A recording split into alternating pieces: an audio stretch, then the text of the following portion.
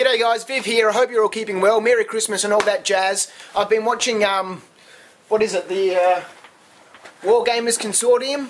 Put the description just right there.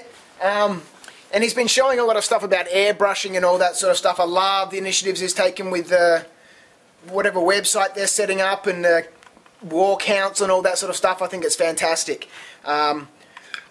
Anyway, I've been using the Games Workshop spray bloody pistol thing to undercoat all my vehicles and my troops and then doing everything by hand. But I got inspired and went and bought myself an airbrush.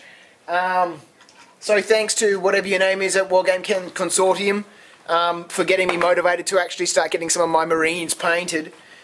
There's one tank that I've sprayed up. Started off with at this colour, which is Ian and Dark Sun, and then sort of sprayed it up to sort of whatever bloody colour this is. Sunburst yellow. And then I'll finish up with this this colour from Flames of War, deep yellow, number 915. These are Vallejo paints repackaged in a Flames of War bottle. So just want to quickly put up my super excitement about my cheap little compressor and my cheap little airbrush off eBay. I fooled around with it for a little bit. I pulled it apart, was amazed I actually managed to put it back together. It still works, incredible.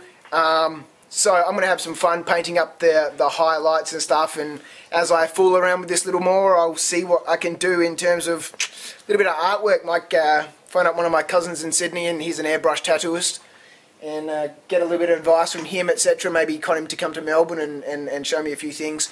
Anyway, people, have a great Christmas. Not Merry New Year. Merry Christmas and have a Happy New Year. Everyone keep safe. Enjoy your hobby, and I'll be putting up more stuff hopefully soon. Thanks guys. Ciao.